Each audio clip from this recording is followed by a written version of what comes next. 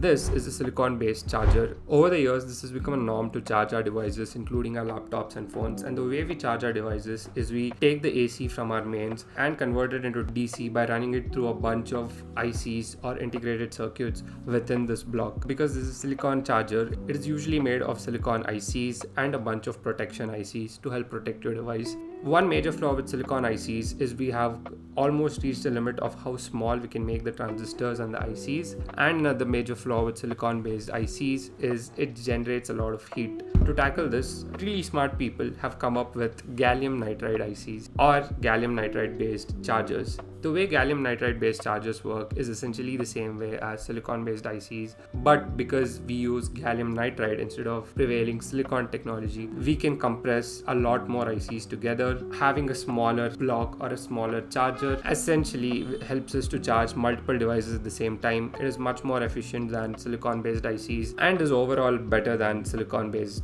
chargers. So why don't companies adapt gallium nitride based chargers? To simply put it, because it's a relatively new technology as compared to silicon ICs that have been around since the 1980s, making these chargers is relatively expensive